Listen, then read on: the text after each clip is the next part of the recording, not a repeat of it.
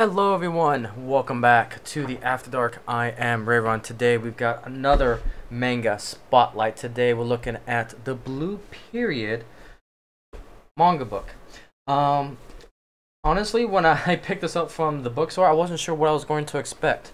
I was kind of read the excerpt here and looking at the front cover, so it looks like I had to do something with painting, but I wasn't exactly sure what I was getting myself into. But so the whole premise of the story is that we follow this individual. His name is Yatora Yaguchi. I'm probably butchering the crap out of it, but the whole premise behind this is that you've got this individual who is really smart when it goes through his school systems, and he's got the best grades in class. He's got the whole world open to him, and it comes to the decision that he's under the Japan system, and he has to figure out what he wants to do for a career. And, with all the good grades, he can go basically anywhere, but he was more fascinated into getting into the career field of art. So, he felt that doing arts, doing paintings and drawings and so forth, it felt like that was his passion, his calling a little bit.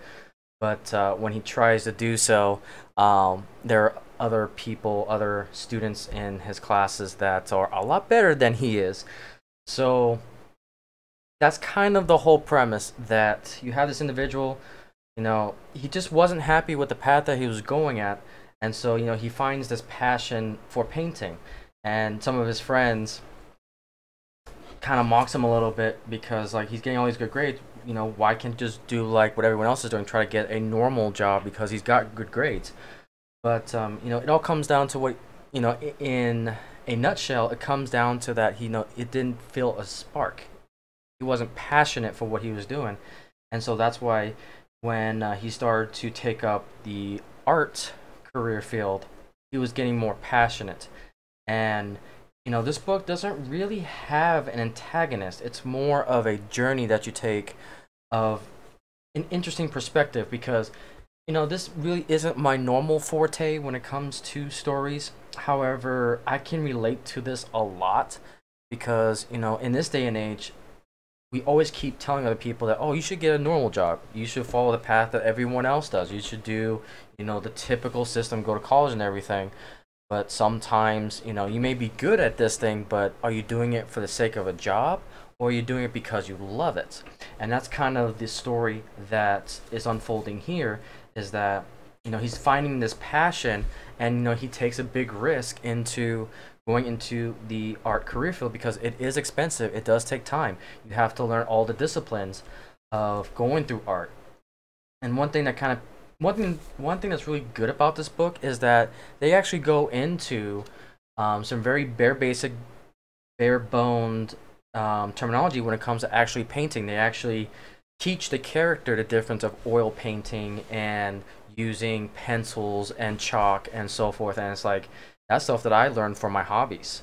And it's like, this is one of the rare times that the things that happen in my life, I can actually correlate with this and actually enjoy it. Sorry about that. But as I was saying, this particular book is interesting because you follow a character that doesn't go down the normal beaten path. So if you like watching an individual character go through a different path than the normal, I think you guys will actually like this. This is not like, there's nothing supernatural about anything. Everything's kind of, laid back, and you just follow this character as he discovers a new path and a new career field. And I actually kind of enjoyed it the more I think about it. So it definitely has an interesting message. There is one character in here though that I don't want to say is woke. It's just more as depiction and everything, and that kind of rubbed me the wrong way. But there's not. It's only for a couple pages that are like that, couple of scenic outlines of that. But yeah, I enjoyed it. So if you like just following a person in his path towards his passion, then yeah, I would definitely recommend it. But if you're not into that stuff, then maybe try a different manga. But with that, guys, that is my quick snapshot of the Blue Period Volume 1. With that, take it easy, guys.